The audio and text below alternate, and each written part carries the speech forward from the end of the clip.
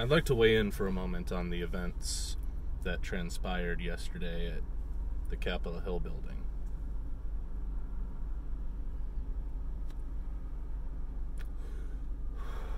Probably one of the most polarizing events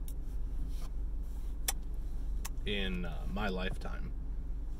I mean, just the amount of things we saw throughout 2020 was already insane, but this is a day that, for better or worse, will go down in history.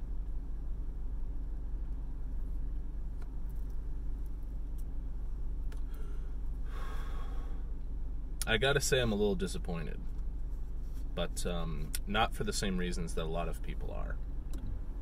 You see, what I'm disappointed in is just how many people are condemning this.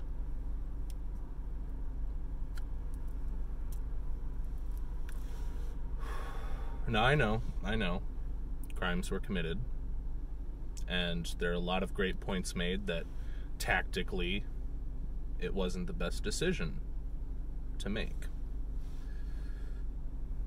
But instead of just being defeatist about it and saying, oh, well, people made a mistake and now we're set back a generation on everything we've been working for in terms of freedom of speech, in terms of populist movements and everything, why don't we look for the positives? Are there any to be had? I mean, if you ask me, I think there's a lot more than most people will tell you, including most Trump supporters, most populist people. I mean, you watch people like Robert Barnes talking about how bad it was. Now, Barnes is a little bit closer to my side than most people, because he said he wasn't offended or didn't have much of a problem morally with the people who just went in and walked around, and the guy with his feet up on the Speaker of the House's chair. That is an image that will go down in history, and I want to talk a little bit more about that too, but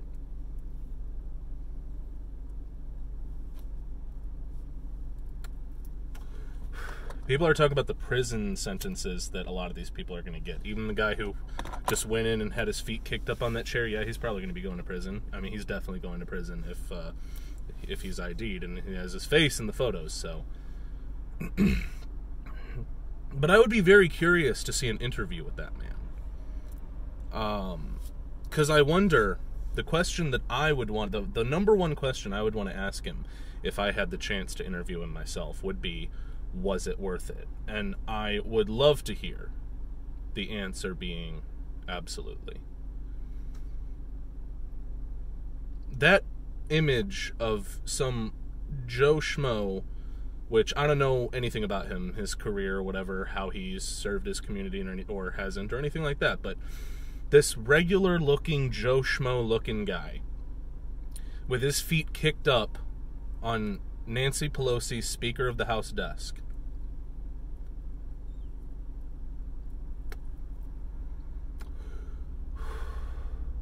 That is an image that's going to go down in history.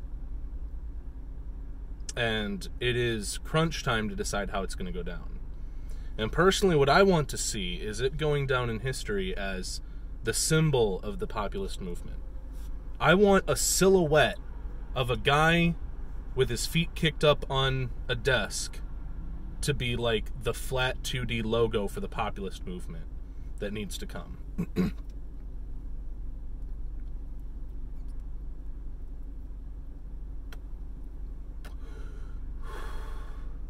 The people who stormed the Capitol building are, in my eyes, modern-day martyrs.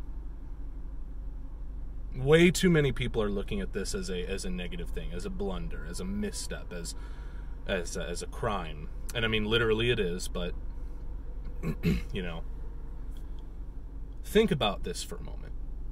We have pictures that will be with us forever, for the rest of the United States' existence, and most likely beyond.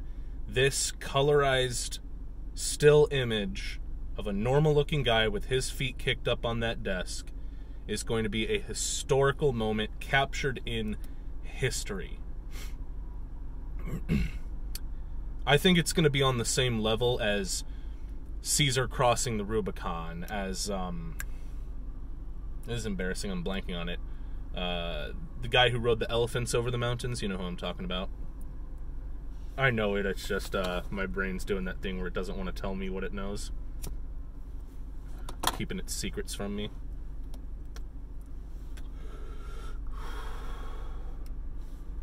That was a regular old guy sitting at the desk of the Speaker of the House of the United States in the most casual manner possible. That is a sight I never thought I would see, and it's a sight that I'm happy I got to see, and it is a sight that I am immeasurably disappointed in so many people for treating it like a negative thing.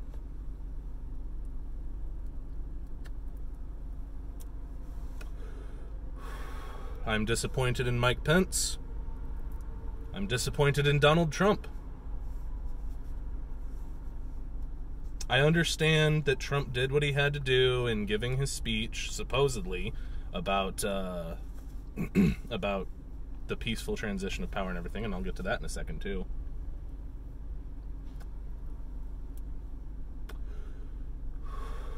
The 6th of January, 2021 should be a day that tells the elites that their time in their ivory towers is limited. Now, I'm not saying their time on Earth. Want to be very clear. I'm saying that their time in their ivory towers, their time spent at the top with their boots on 300 million people, is limited. That is the message that should be put out right now.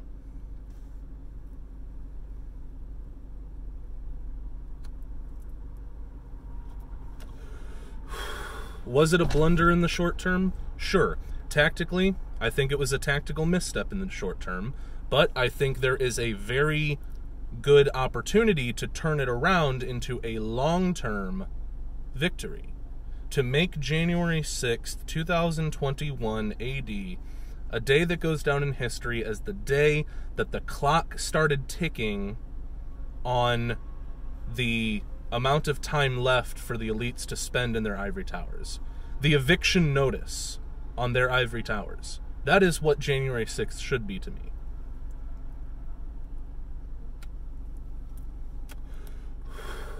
Also, on a side note, that video on the official Donald J. Trump YouTube account, bro, that looks like a deep fake. Dude, that seriously looks like a deep fake. I mean, the head movements, the way the neck looks pasted into the suit.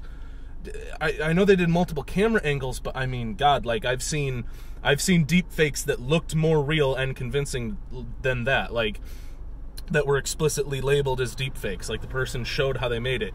I don't know if you've ever seen the video of the 5 U.S. presidents rapping "F the Police" by NWA, and then somebody made a deep fake video of it. I mean, some of that looked more convincing than the video that was on the official Donald J. Trump YouTube account, but, man. In any case,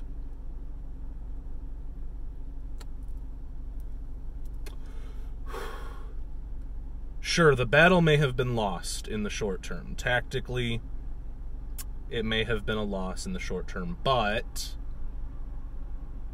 we can, in my belief and opinion, we can and we should hold these people up as the martyrs that they are for a populist cause.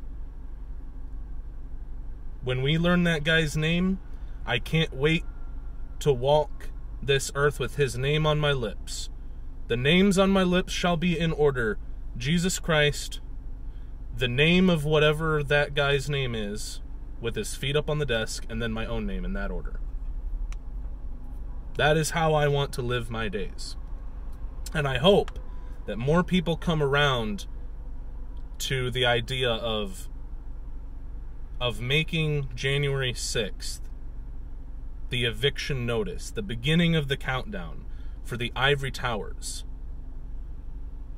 in which people like Nancy Pelosi sit. That desk was her tower, and it, for one moment, for one precious historical moment, Her tower was occupied by someone else. This is North Sea Hero, signing out.